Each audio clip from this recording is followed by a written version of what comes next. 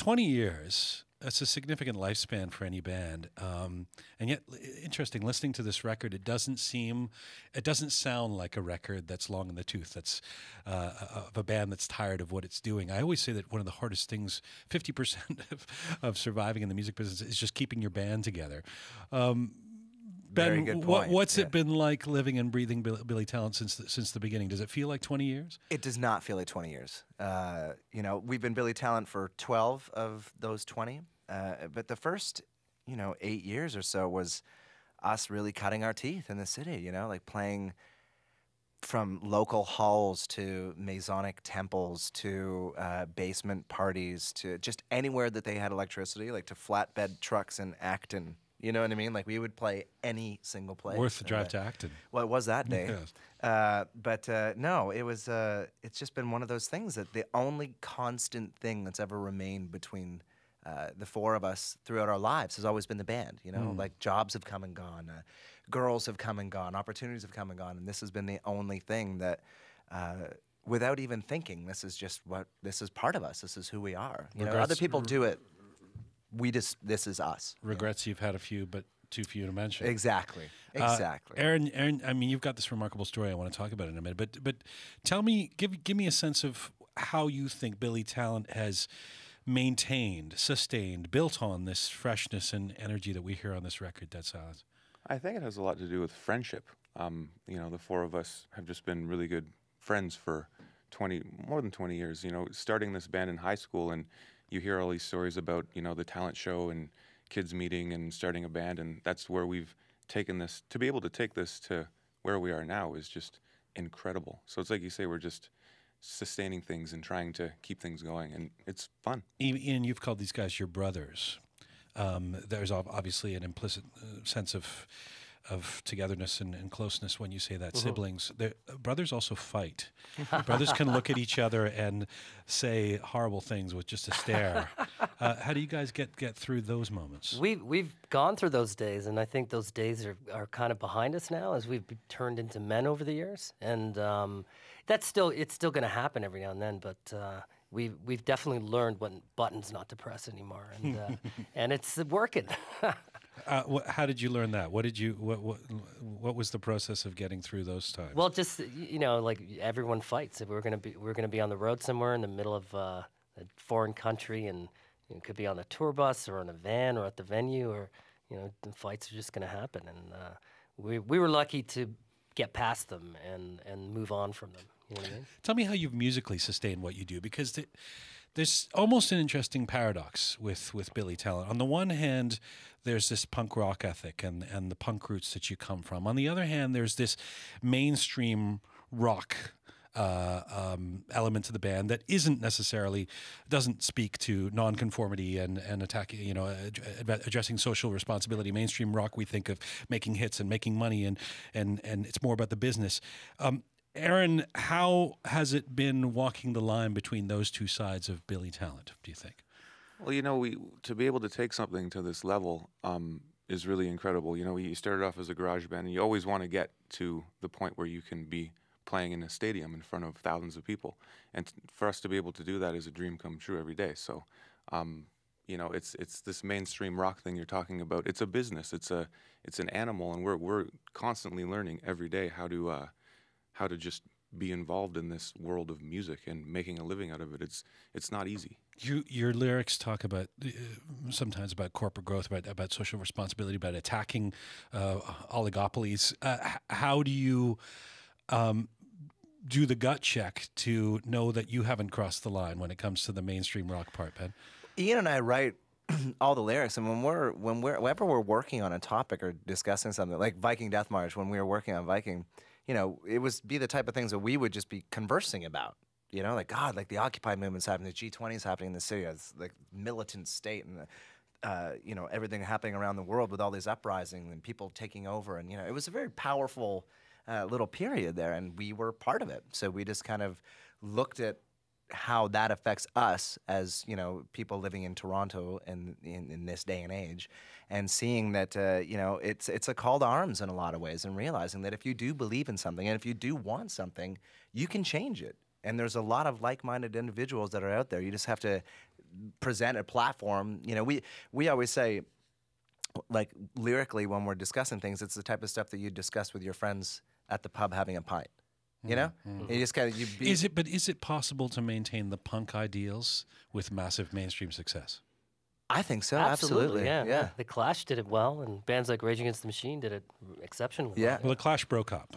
That's true. And so did Rage. Yeah. So they had some issues with it, but that was for a number of other reasons too. To explore that for me, Ian. Why you don't think that's an issue? I for think you guys? it's because the four of us have known each other for so long. A lot of our ideals and core fundamental beliefs haven't really changed over the years. Like we are still the same people that we grew up as in high school or when we played down on Queen Street like 15 years ago. And all those beliefs really haven't changed. And I don't think they will, because we were basically signed and exposed to the mainstream once we had already established our identities as men. And we were pretty late. We were like 27 years old. So I don't think you could change a person by that age. You're signed to a major label. Tell me about challenges you've faced being signed to a major label and wanting to maintain the ethos that you just talked about. We really haven't had any. I'm going to be honest here. They haven't really stepped in and told us to change anything ever.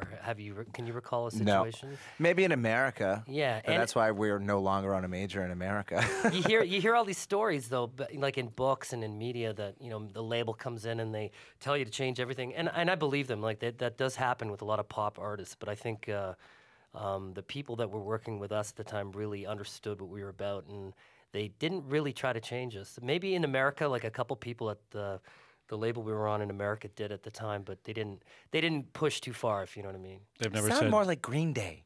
Yeah, well, just try to sound like more like Green Day. Like, we're this, but we're not. Look how Green successful Day. Green Day have been. Yeah, Yes, yeah, please but that's sound great. like them. Yeah, but that's They've not never us. said Good dress a dudes, love certain them. way or do this or what No, about what God, about the no, last no, record and bringing in a big American producer? Yes. When Ian had done the previous record with Gavin Brown, a hometown guy, and this very much from the outside at least looked like the American label saying this is what we need you to do. No, I mean, no, absolutely not. It was we kind of put together a wish list of people that we wanted to work with, and it was either Butch Vig or Brendan O'Brien, just because they're Butch Vig and Brendan O'Brien, their track records of what they've done and worked on, going back to bands like from Pearl Jam to Rage Against the Machine to Soundgarden to list goes on, and Bruce Springsteen too.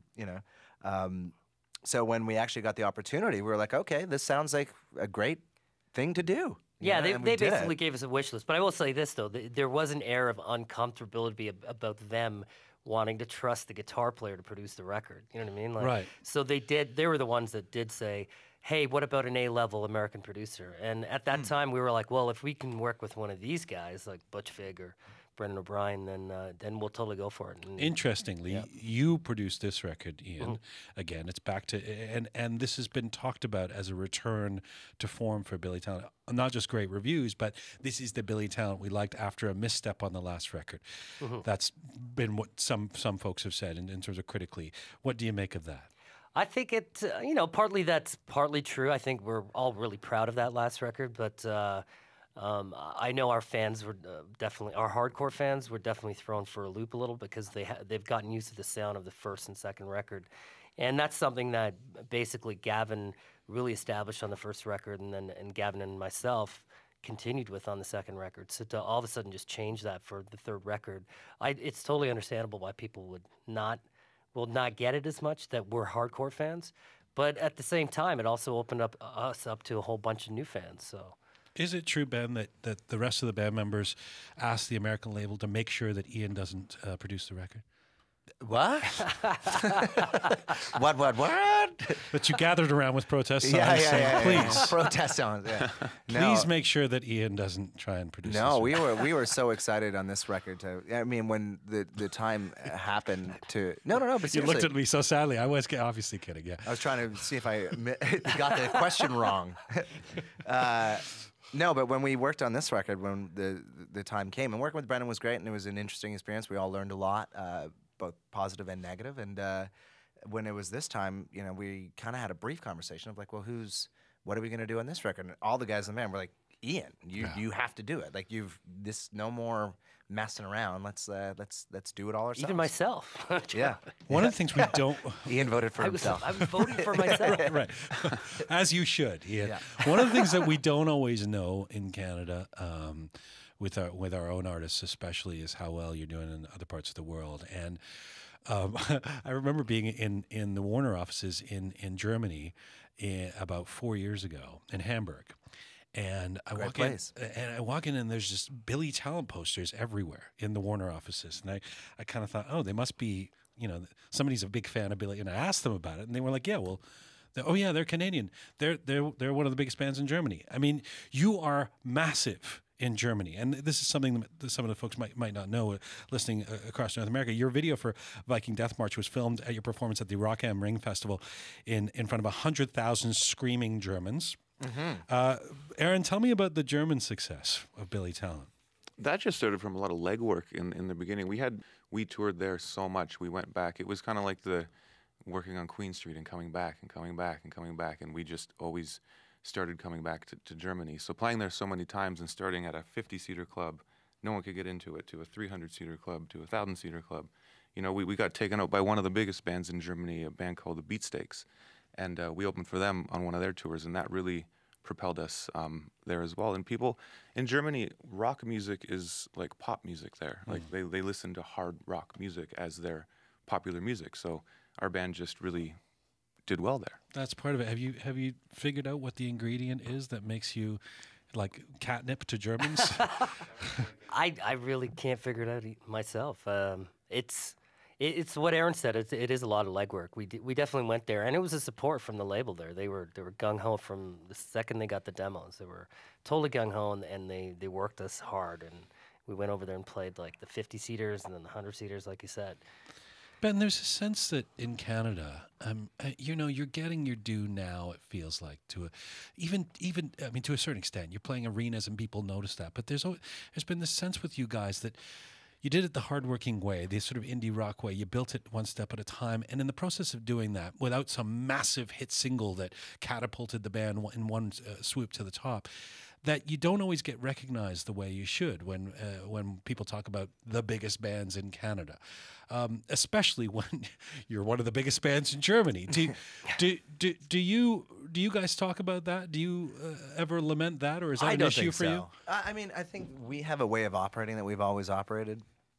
And I guess through some kind of weird way, like all of our favorite bands growing up were bands that were never really, like my favorite bands like a Jane's Addiction, or a Faith No More, and bands that never really connected with the mainstream audience, but the people that liked them really liked them, and the people that didn't like them really didn't like them, And for us, we've always just tried to maintain a sense of putting on the best shows possible, trying to be the best people that you can possibly be, and putting good energy out there, and I think that sometimes doesn't always pay off in ways that people think, but over the long run, we've seen a lot of bands come and go, and a lot of different scenes kind of come and go, and we've just kind of kept trucking along, still sticking to our mantra. You need to steal something or walk through an airport naked. Yeah, well, we got to step it up.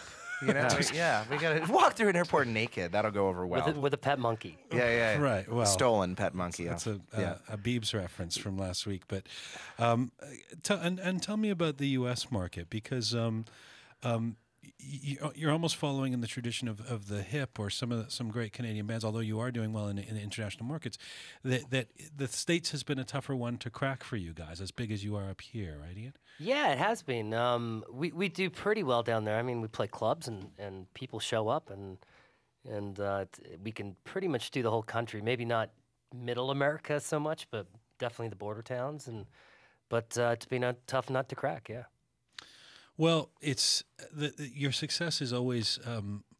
A couple of friends of mine and I call you the good guys. It's like you really are hardworking guys who've always made great music, and it's really fun to see you get the success that you deserve. Then there's this difficult story that happened right before this last record was completed. And Aaron, if it's cool with you, I want to get to this story before we hear you guys play a song. So if I've got this right, in 2006, you revealed that you're battling multiple sclerosis, which is a very difficult disease for anyone to live with, let alone a hyper drummer like yourself. And then just last year when you guys were writing this record, you informed the band that you had to undergo open heart surgery. So first of all, what exactly happened, and how is your health now? My health is great now. I knew about it about 6 years ago, and they said, you know, maybe when you're in your 50s or 60s, you'll have to have it replaced. And as I started becoming more physical and more, I just did a lot more biking and stuff, and they just said to me, okay, your heart is growing and you need to have this valve replaced as soon as possible. So, and this all happened, like the day I got home from recording drums was my my second opinion, and he said, yeah, let's get you in as soon as possible. And if you watch the Viking Death March video, that was the 4 months after my heart surgery, was the playing in front of 100,000 screaming Germans, as you say. So it's crazy. Kept turning As back I to make say, sure he's still there. They were. I kept turning back to make sure he was still. Oh. Tell me Still about there, little buddy. Tell me about. I read somewhere that you knew that this was an operation that you'd have to have for a while, but you hadn't told the boys about it. Is that true? No, well, I had a conversation with Ben about it right before we went into the studio, and it was like, do I talk about this because I have to go and make this record? I have to play drums. Do I need to tell the guys about this? And, you know, I just thought, I have a second opinion coming up. I'm just going to focus on playing drums, get this done, and then figure out what this next doctor says. So, and it was really strange for me to be thinking that while I was playing drums for this record too. Like, I guess anyone would have to really wrap their head around that one. But I did it. Were you scared? I was. Up until the day before, I was really scared. But The then day I just, before the surgery? yeah, I just had this moment of calmness about 12 hours before, where I was like, it's like getting onto an airplane. You can't really be afraid every time you get onto a plane, you know. So everyone, I even use this analogy that I'll be doing interviews and talking about this in, you know, a year from now. So let's just be calm and carry on. And how did the boys react when you told them?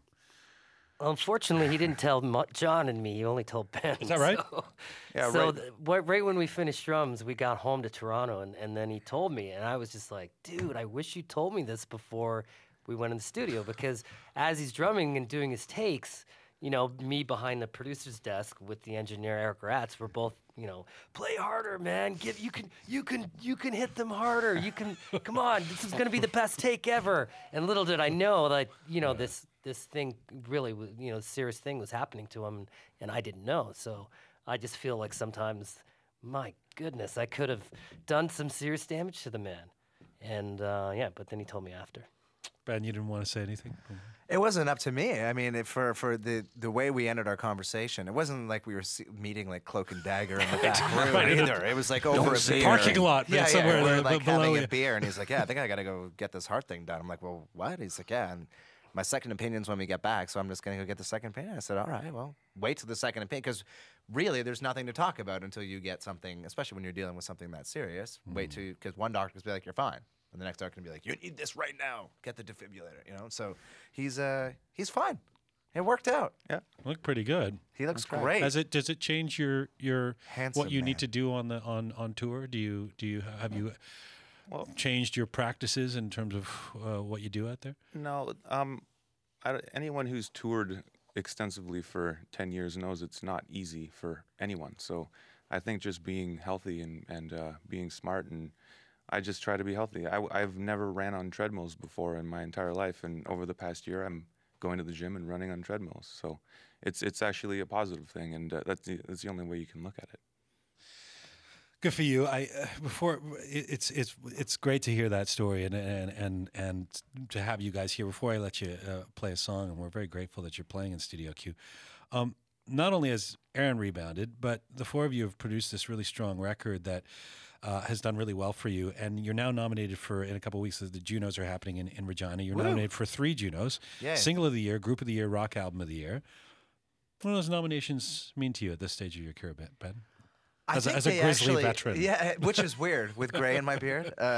I think for the first time, and not to negate the fact of how lucky and appreciative we're, but I think it means a lot more as we're getting older, you know, because the climate has changed so dramatically, and the landscape is always constantly, with every step, is a different, you know, different set of problems or new doors opening, you know. So I think for us to, you know, be on 20 years as a band together and 10 years as this band, and, you know, I think it's a really nice tip of the cap to have people appreciate still what we're doing, you know, because it's really easy to make How yourself. badly do you want to win?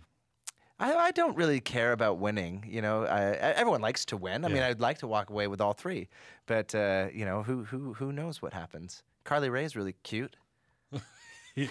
Yes. I don't think she's up for Rock Album of the Year. No, but so- I think She's up Viking for, Death March versus Call Me Single Maybe of the Year, or yeah, whatever. yeah, yeah. I think All right, we're Single of the Year. I'm pretty yeah. sure she's going to win it. that will be the biggest undertaking ever. You're going to play a song for us. What are you guys going to play for us, Ian? We're going to play Stand Up and Run. It's our new single. My favorite song on the record. I'm so appreciative that you're here. Thank Finally, you for having us. Why have Yes, you been we've shutting seen the each show? other. Yeah, shutting the show. You know, It's called email. You've been boycotting.